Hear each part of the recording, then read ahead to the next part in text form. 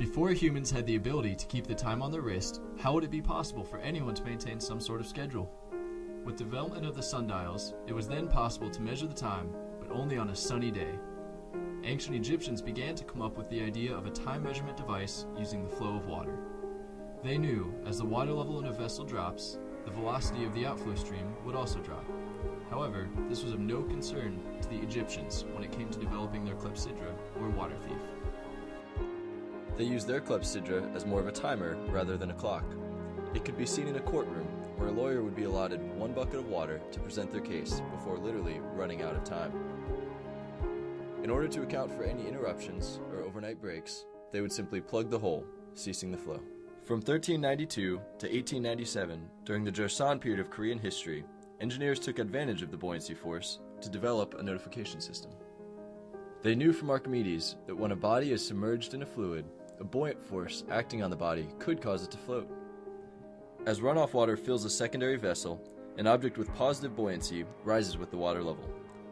The Korean dynasty combined an ancient water timer with a revolutionary design to create an alarm clock with different sounds for different times. As time passed, the Clepsydra continued to be used in various forms, but one problem persisted. Time was measured from a starting point, and the Clepsydra needed to be emptied and refilled constantly. The solution? Siphoning. A vacuum allows external air pressure to move the liquid through the tube and into the lower cup. This will continue until either liquid heights from the ground are at equilibrium or the upper cup runs out of fluid.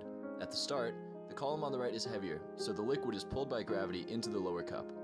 Once surface heights reach equilibrium, forces will be balanced in the siphon and the flow of fluid will cease. With the understanding of a siphon, Sibius, a Greek engineer, was able to make an automatic, self-resetting water clock like the world had never seen before.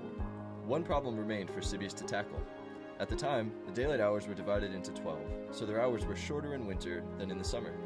He added two separate hour lines that appeared nearer or further apart, depending on the time of the year. The Greeks now had the most accurate 24/7 water clock in the world.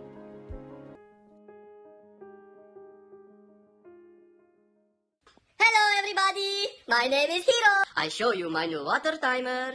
First things first, you take the blue liquid and pour it in the top cup until the bottom bottle is full.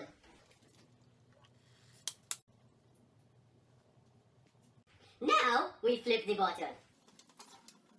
The bottom bottle is now emptying into this bottle through the middle straw. After flipping the bottle one more time, pour water into the top cup to begin the flow.